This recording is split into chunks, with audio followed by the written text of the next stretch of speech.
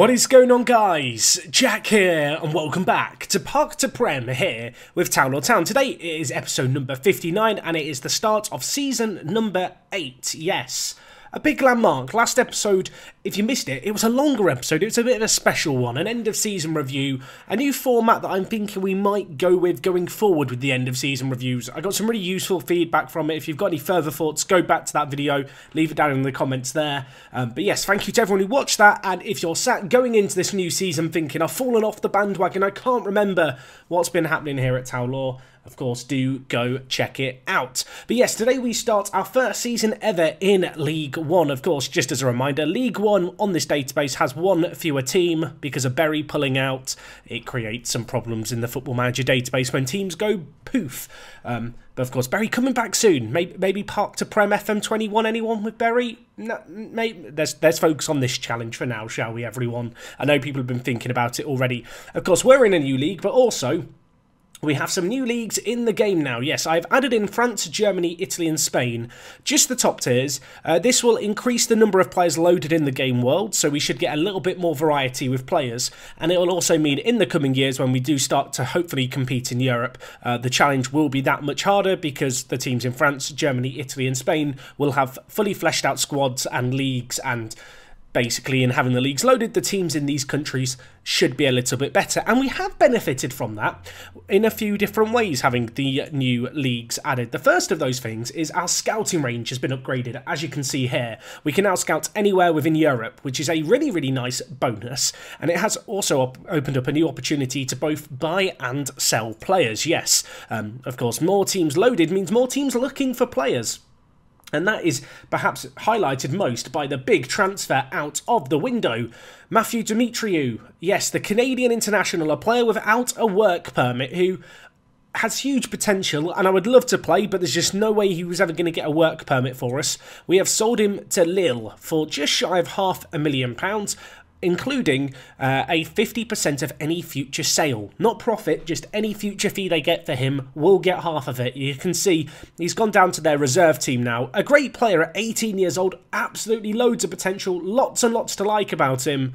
But without him having a work permit, and when they came in with £500,000, I kind of just had to accept it. You don't really have a choice in that situation.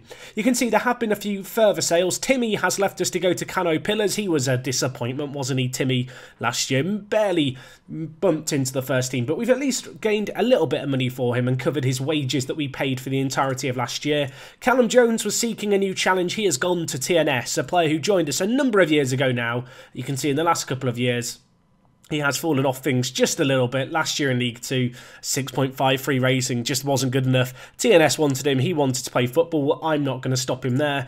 Forster Kasky has left us. Yes, he's left the building. He's gone to York City, who were promoted to League 2 last year. He's joined them for £10,000, which is a measly transfer sum, but we have at least got his wages off the books. And he was on, I think, £3,500, which was a ludicrous sum of money for a player who last year played 24 games and really didn't shine in them. And of course, with Andre Dezelle coming into the team, just there wasn't really a spot for him. Anyway, one at last sale for money, Jan Bernhardt, a player who was actually produced at our academy. He has gone to play for some random non-league German team for £140. Probably the most random transfer you'll ever see. I don't know if this was impacted by the fact I loaded in Germany, but yes, random non-league German sides buying Town Law players for £140. You'll love to see it. A few players going out on loan as well here, including the likes of Deshaun Bernard and Ryan Barr.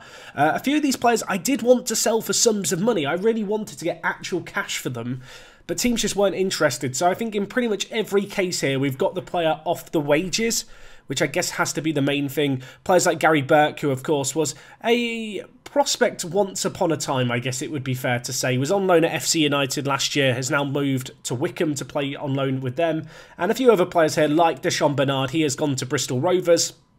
They're paying all of his wages. He's 25 years old. He's just never going to play in our team. Another player who's joined Bristol Rovers, Ryan Barr as well. If you were wondering, Bristol Rovers, if I'm not mistaken, I want to say they're in our league, which is kind of interesting. The fact that players in our under-23s are going to teams in and around our division and are probably going to play for them in the first team. That makes me feel like the media is severely undervaluing us, or maybe Bristol Rovers are just really overvaluing our players, because Ryan Barr and Deshaun Bernard, not good enough for our first team, not even good enough to be backups. I guess the good news is wages are paid, playing on a big stage. Hopefully they can go on to be sold for money. Trayvon Walters, you might remember we picked him up on a free transfer from Bolton last year. Never played for us. He's now gone on loan to Exeter. Again, another team in our division taking a player on loan. I have a sneaking suspicion he just won't play for them, but I'm hoping to be wrong, and at the very least, in all of those loans, the players' wages have been covered. McMenamin, I have elected to loan to Swindon Town. He was a really good backup goalkeeper for us last year. Brought in on a free transfer from Linfield. He now goes on loan to Swindon Town in the National League. Regular first team football for him. Good stuff there. And if you were wondering, a number of the players who we loaned out last year, including the likes of Joe Hands, for example, they have had their loans renewed for another year. In fact, if we just look at the under-23 team here, you are going to notice the fact that there is lots of players out on loan, and you might also notice something else that's new. If the under-23 page wants to load here, you can do it, Football Manager. Come on, load with me, FM. Maybe I'll click on it again. That's never not solved a computer issue, hasn't it? There we go. So yeah, you can see here lots of players out on loan, and you may also notice our under-23s are in a division. Woo! That's an over-the-top reaction, perhaps, but yes, finally, our under-23s are going to play kind of competitive matches. That is really, really good news. That's going to help us a lot. So that is another huge weight off my shoulders. Anyway, we've talked about the outs, and you might have noticed Smolio isn't there. We'll talk about him in just a second. But on the ins, we've spent some money, folks. Yes, £160,000 on one player. That's a new record. Benny Nkololo. I feel like I'm just going to call him Lolo. Check him out. 29 years old, signed from Lyon Duchère. I don't think that's how you say it, but you can see here they're a team in the French National Division. You'll notice a gap in his history here. This is the duration of the save where we've not had France loaded, but either way, £160,000 paid for him. I feel like he's a really, really good centre mid, and that's something that we've lacked here. An attacking midfielder, you can see on support, great vision, great dribbling, agility is superb as well. Yes, his composure and decisions and passing could perhaps be a tiny bit better, but a really well-rounded player. And at 29 years old as well, comes in with a little bit of experience, which I think is something needed in the team. But yeah, I like the look of him. I feel like of all the players we've signed, he's the one who I'm most happy with. And well, you'd hope I'd be happy given the money we've spent. Anyway, Ronnie Williamson, the only other player we signed for money this year, he has joined from Portadown for less than £1,000. I'm pretty sure his contract was expired and we just gave them that money to avoid having to pay any kind of compensation. Either way, fantastic little centre-back. This year will probably be our 5th choice centre-back. 18 years young, you can see here, suited to National League level, has a lot of potential though, which leaves me a little bit excited. And yeah, well, keep an eye on him. He's got 13 free kicks, and defenders with good free kick taking, I can only think of Roberto Carlos and debatably David Luiz. So if he can live up to their billing, we'll be in good stead. Anyway, you'll notice here João Martins has finally joined us. He was one of the youngsters who we agreed to sign years ago. He's finally turned 18. He's finally legal. He's finally in the team. He will play in our under-23s this year alongside another player that we've snapped up who isn't in our under-23s. I've told a lie. It's another Croatian. Surprise face. Yeah, Wolverhampton Wanderers have Portugal. Taulor, we have Croatia. Yeah, we've got here Darko Siselj. I'm going to just call him CC. I think that's easy. We'll have Lolo and CC this year. I really, really love this guy though. 18 years old. Incredible, incredible potential. That makes me very, very excited. He's joined us on a free transfer, has the same agent as Smolio, and I really, really like the look of him. He's joined us on an initial 3-year deal. If we just look at his development, his contract, you can see contract extension after promotion of 3 years, only on £200 a week. Personality of unambitious is a problem. I think I sorted out the mentoring before we started today's episode. Let's have a quick look. I did indeed. So yes, you can see here, he is in a mentoring group alongside a few other youngsters, including another new face who we'll come on to shortly. But Mampala leading the way with Fairly Determined, and also Jack Perdue, who I guess we'll talk about now. Model citizen personality, 26 years old, signed from Queen's Park, where he's been playing for the last 7 years.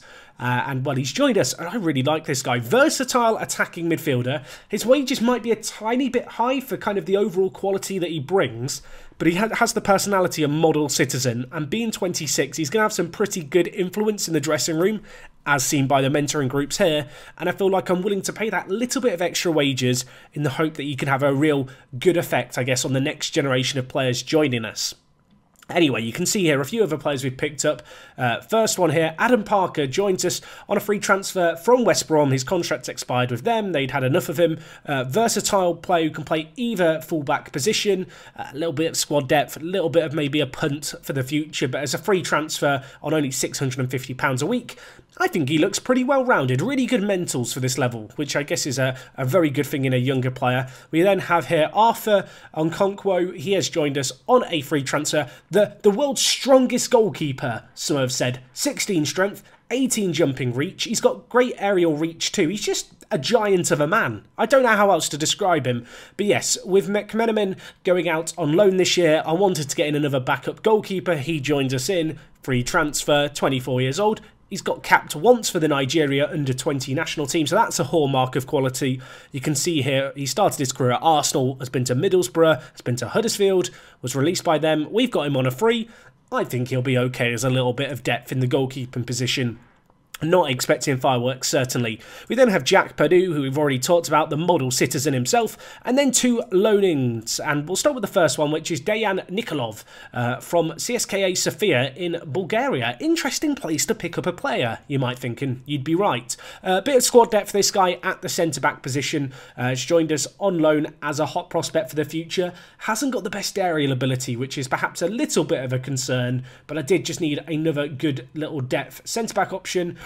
Who wasn't going to necessarily play a lot of first-team football, but we might call upon should there be an injury crisis. I think Nikolov ticks those boxes quite well. I'm a little concerned, I guess, about his lack of ability in the jumping and heading department, but as we've seen with the likes of, well, Embleton and Gannon at centre-back, heading is certainly not everything in your defence. Last but not least, a loan that I'm excited about, but we'll see how much we lean on him. Mark Van Steen, probably. Answers on a postcard. He has played 21... No, he hasn't. He's played 12 times for the under-21s for the Republic of Ireland. I was about to say 21 times for the under-12s. That wouldn't be correct. But he's a loanee signing we've picked up from Blackburn.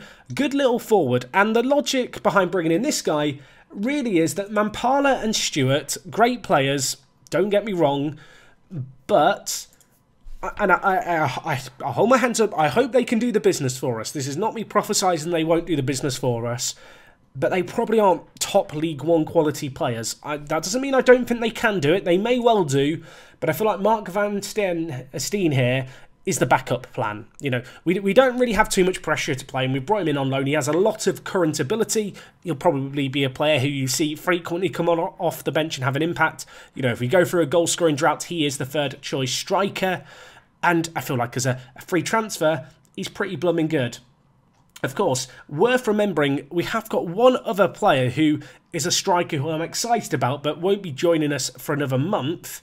And, well, now if the Youth Development Centre page wants to load Please Football Manager, we'll talk all about Shvetsov, the Russian striker. Of course, work permit pending for him. What's happening with my Football Manager? So, someone get the doctor out for Football Manager, please. What? Come on, you can do it. You can, I believe. You're going to do this, FM. I'll be back in a second when it's loaded. Okay, here we are. Andrei Shvetsov. I don't know what's wrong with my Football Manager. Does anyone else get these weird problems with random freezes between certain screens and if they leave the game running for a little while? I have asked on Twitter, people have said, yeah, I do get that. If you do get it, please let me know in the comments. I'm really interested to know how widespread the problem is, but it's a little annoying, isn't it? Anyway, Andrei Shvetsov here, I'm excited about, but he joins us in a month and a half's time. He doesn't have a work permit. I'm hoping we can just apply for one and get him one. Otherwise, we might have a Dimitriou situation where we have a quality player who we end up just having to sell.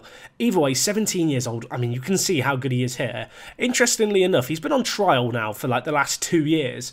And the attribute masking hasn't solved itself. I think at a point it did actually kind of show his exact attributes and then it reset again. Weird Football Manager things, I guess. But either way, I've got some interestingly high hopes. Operating at a League One level, apparently, a lot of ability to improve in the future. If he can get a work permit, he could be very, very good, but that may well end up being a big if. Anyway, I need to talk about Smoljo because people are going to be like, Jack, why is he still here? You rejected £5 million last year and you should have taken it.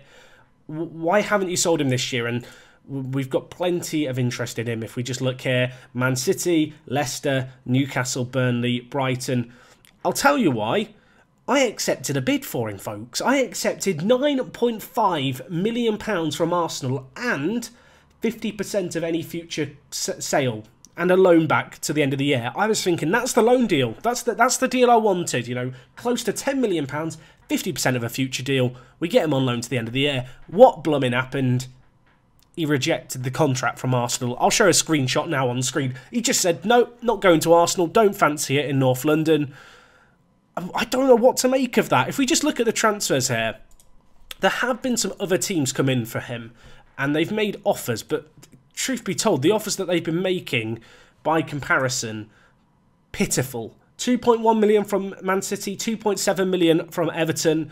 Given the fact that I've had a bid of 9.5 million in the last month, and on top of that, of course, we had 5 million last year, there's just absolutely no chance I'm selling him for that kind of money. So for now, Smoljo remains a Town Law player. I don't know what else to tell you. I thought he'd be going. He's still here. He's still clinging on. Anyway, we've talked about Premier League opposition and Premier League sides a little bit. We need to talk about them a little bit more because we have a new affiliate, everyone. Let's click on it and have a look. Yeah, Manchester United, folks. That's a pretty good affiliate, if you ask me.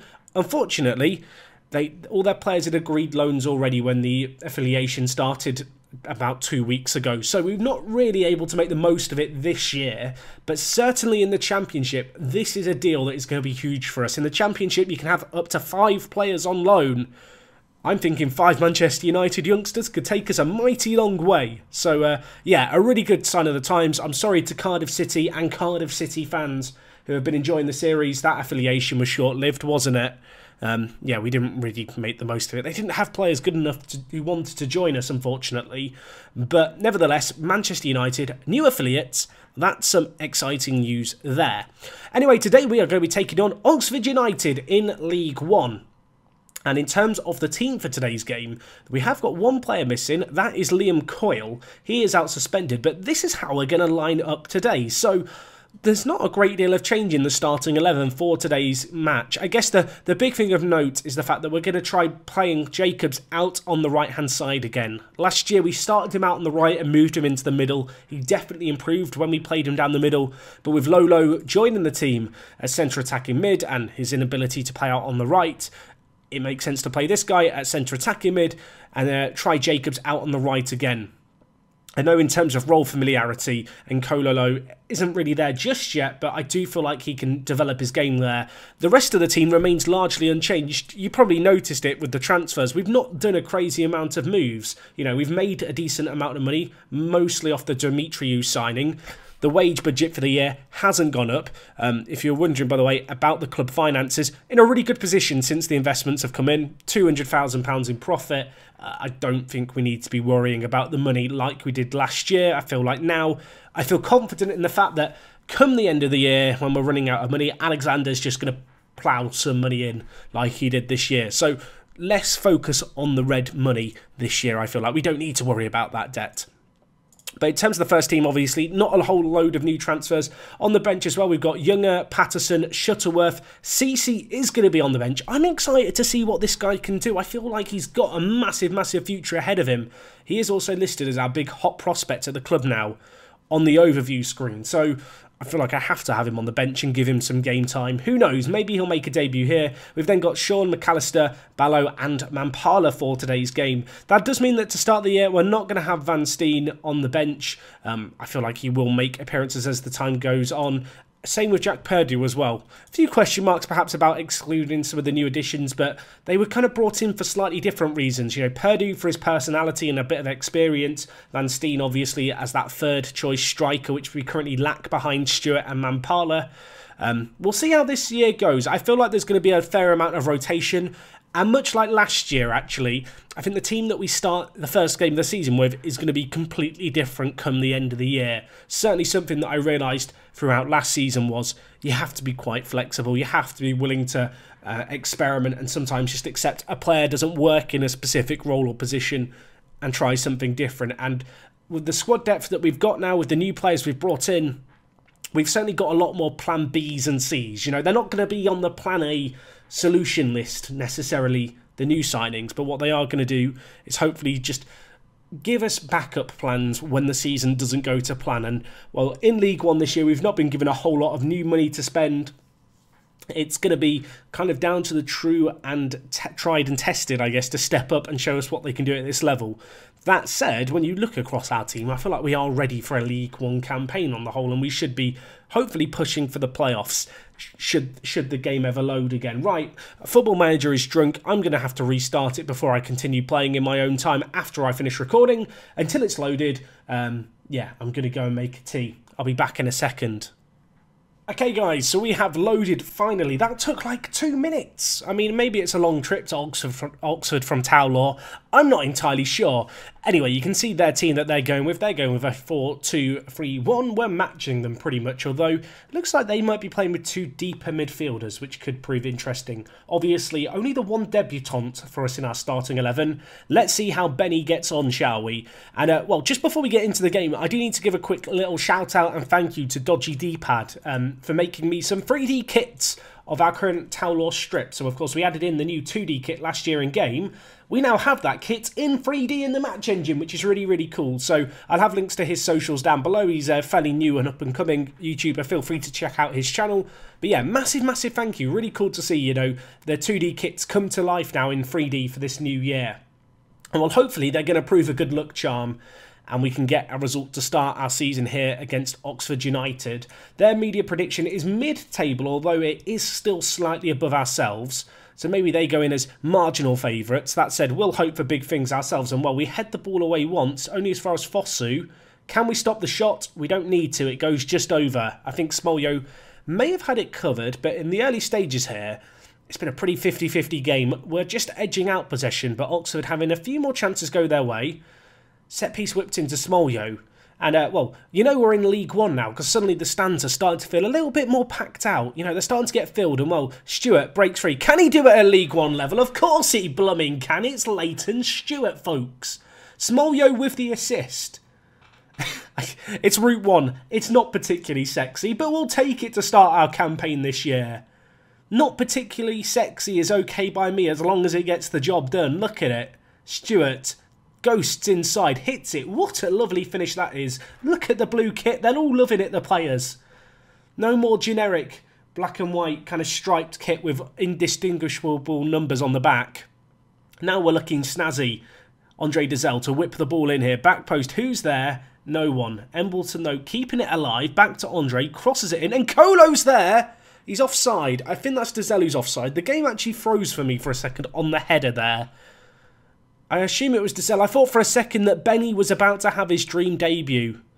I know I talked about calling Benny and Lolo. I feel like Benny's just a nicer name, isn't it, than Lolo? Or maybe Benny Lolo.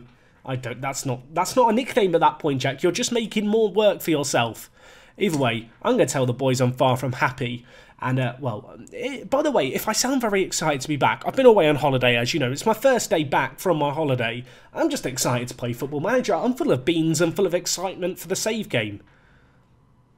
League One is an exciting time. It's when I feel like the challenge is really going to start to build for us, especially due to the, you know, inability, I guess, to bring in loads of new players this year. As they have an effort that goes a little wayward. That's a bit of a let-off. It would have been offside. An hour gone, changes to be made, I think. Andre Dazelle's on a booking. You know what? I'm going to bring in Cece. Now, the issue with Cece is he isn't much of a deep-line playmaker, but he can play advanced playmaker, so we'll switch the role around there. In the attacking midfield department, DKM has some question marks over his ability to do it at this level. He's not solving things for us right now. I think we'll try Ballo out on the left-hand side. He, of course, scored that extremely memorable goal a few episodes ago. Experts calling it the goal of the series so far, if I'm not mistaken, and saying he was robbed after the end of season episode where he wasn't given goal of the season for it. Let's see what he can do for us out on the left-hand side, cutting in on his right foot. Norris wins his header all the way back to Cornick. Now with Cowell, look at this press. Force the error out of them. Force the pressure onto their dicky at the back. That's what we need to do, everyone. Jacobs wins the header, but nods it straight back down to them. And we could be caught a little bit short now on this left-hand side. We seem to be regrouping well, and they're not really finding that penetrative pass. It feels like a chance is going to emerge from us pressing here, rather than them passing through us. At least that's the vibe I'm getting. Maybe I'm going to be completely wrong. Ball cleared, only as far as Jacobs, with his banana boots. What can he do? Number 7, he's like David Beckham. Ballow's there, skips past his man. Oh, Cece. That was his chance for a goal on his debut. And he just kind of tapped it really gently to the goalkeeper, like he was being kind. It remains 1-0. We've got one last sub in us. You know what? I'm going to take off... I was going to take off Benny. I don't really have anyone to bring on for Benny. Jacobs is looking tired, so we'll bring in Shuttleworth on the right. The world's slowest inverted winger, Shuttleworth. Cowell shoots it. It's blocked. His second effort goes over. That was a little bit scary for a second, wasn't it? Oxford are cranking up the pressure here in the last 5 minutes. Now it's Edwards with the ball. We block it fortuitously at the first time of asking. It's whipped in Embleton to CC. Ballow lumps it clear to Stewart. I mean, the Route 1 approach not quite working there. Dickinson's through. He's offside. Breathe a sigh of relief, everyone. My heart sank for a second there, but it's going to be ruled out. It remains 1-0 here. Was it offside? We don't have VAR here. I mean, I have to trust the lines because I can't see anything else that's happening. It was a really tidy finish on his left foot on the volley as well. He's going to feel robbed about that. 1 minute left. The highlight starts. This has got to just be full time, right, ref? Just blow the whistle, ref. Time's up. We've played 7 seconds too many. Bradshaw inside, hits it wide. That will be all she wrote.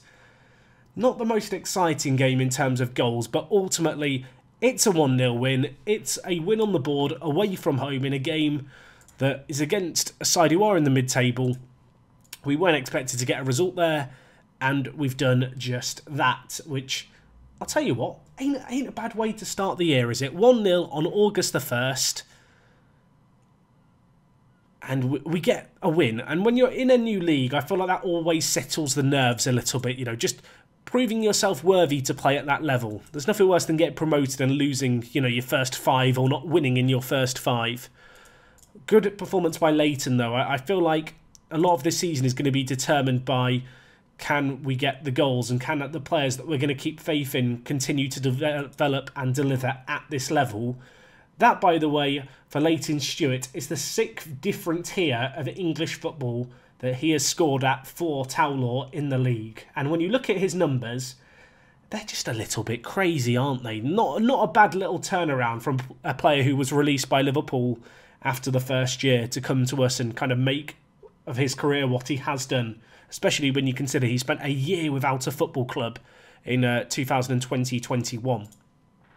But anyway, folks, that's going to wrap up everything from me today. I feel like I was a little overexcited for today's episode, so hopefully it was tolerable, and I will hope to see you guys tomorrow where we will be continuing on with our League One adventure. I'm excited for it, you should be too, and well, until next time, it is me, Jack, and I will talk to you guys in a bit. I'm out.